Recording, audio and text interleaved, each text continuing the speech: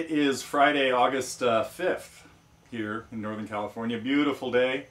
Kind of like enjoying the TG cabin and gardens and the neighbors' construction projects and things like that. So, but it's been a really interesting week around here. Matter of fact, as I play that was Whodunit.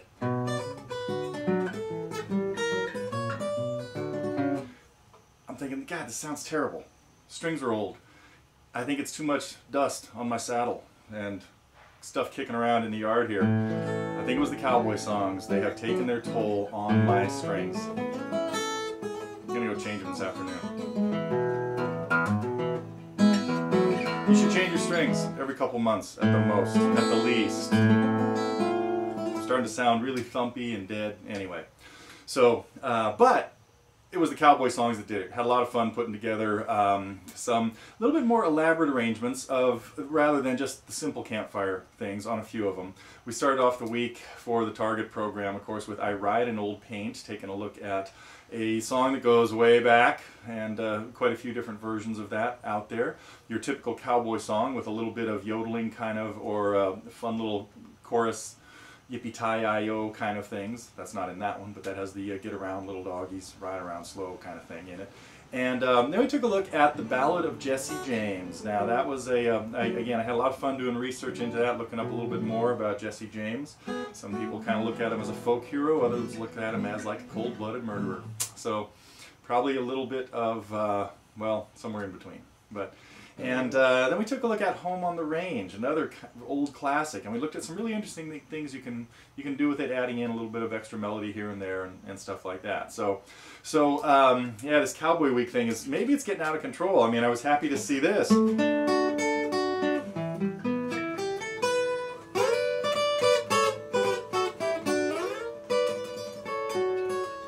I'd thought about doing that one, but it was kind of cool that sort of inspired Corey to put together a busking Marty Robbins thing. So I hope everybody's had a chance to check out our little version of El Paso that is in the busking channel now. And let's add in some other stuff. Let's get Big Iron or something. Now Marty, of course, did Streets of Laredo as well. A little while, and he, of course, did this. But a little differently than that. Well, let's see what else is going on in the... oh, I do want to digress first into... Divert? Head into a quick update on MattB. A lot going on out there. He's in Houston right now. I hope everybody gets a chance to check out the blog. There was a post today, August 5th, as to what's happening, and they're still trying to raise some of his medical funds, and there is good progress on that. We're getting about a quarter of the way towards the goal. So be sure to check out Matt's blog at the MattB versus VS Cancer.com to see what's happening there. But he's with his family in Houston, and some really interesting stuff on the blog. So be sure to check that out today if you can, or tomorrow, or whenever you happen to see this. So heading to the other side of the world. So I mean, the Texas thing is what's going on with all the Cowboys is what sort of reminded me of that too. And heading to the other side of the world, we had a couple of ukulele lessons from our buddy Hal. This time it was Kimo Hula, which was written by Keola's great-grandmother, Helen Desha Beamer, and she again very what's the word I'm looking for? Wrote a lot of things.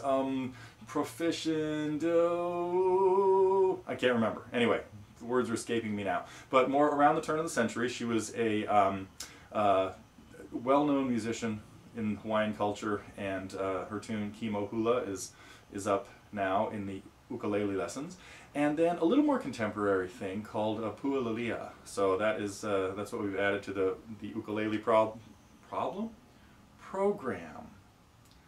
Words are just escaping me today. Maybe I should just get back to playing.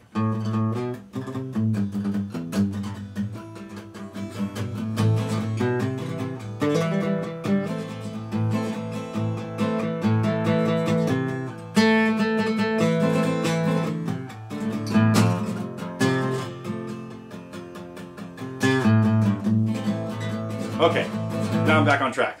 I just had to do a little Doors tune. What else? We had some reviews.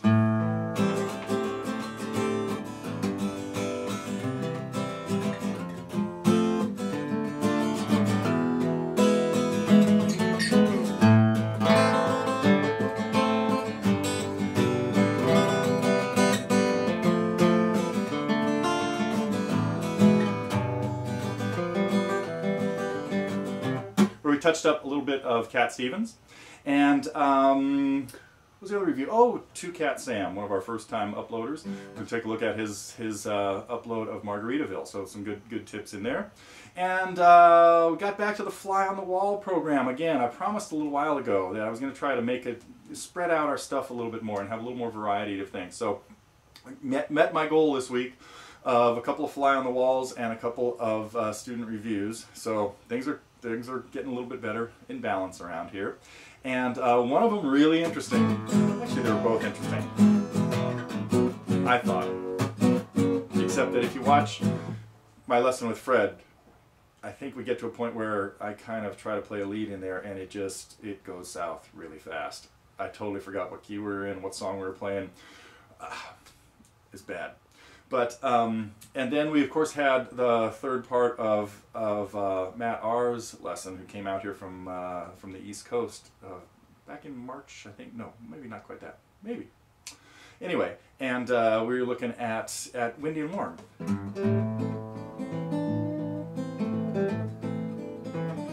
Speaking of which, and that's about it that's almost it for the news today, but I did want to, the song I played back at the beginning was Who Done It, and I am looking for, now that we've finished my sets of songs,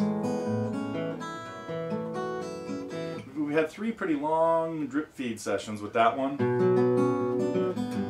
this one of course, and somewhere in between we had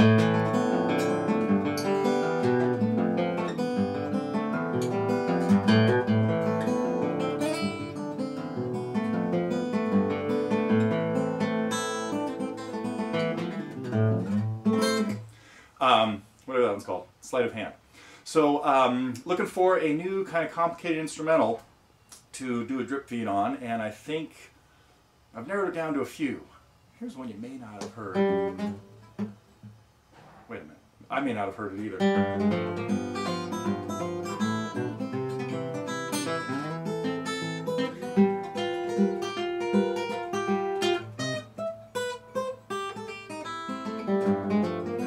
String band music from the turn of the last century. So anyway, just want to let you know what's percolating here in my feeble mind as far as cool lessons to bring you. But I think it's time for another challenging guitar instrumental. So keep an eye out for that. Hopefully in the next couple of weeks we'll be starting to head into one of those. Maybe it'll be this.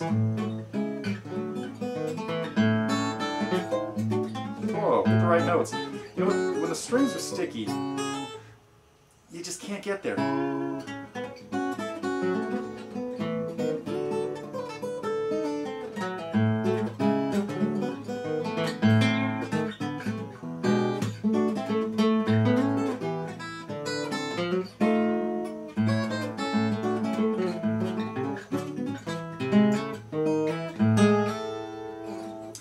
That is probably enough for today. I'm hoping to get some good practice time in. I do have a little show coming up in a couple of weeks, and still trying to decide what tunes are going to make it into the show and what are not. It's tough.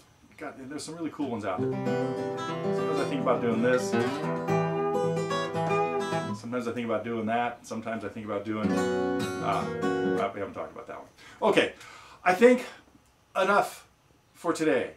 I am going back to practicing.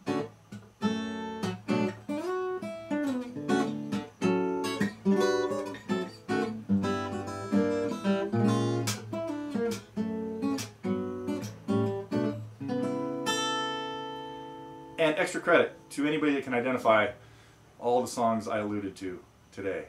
That might be the weirdest one. So that's it. I will see you next Friday.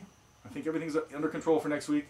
Yes, we will get back to the news next Friday, which must be about August 12th or something like that.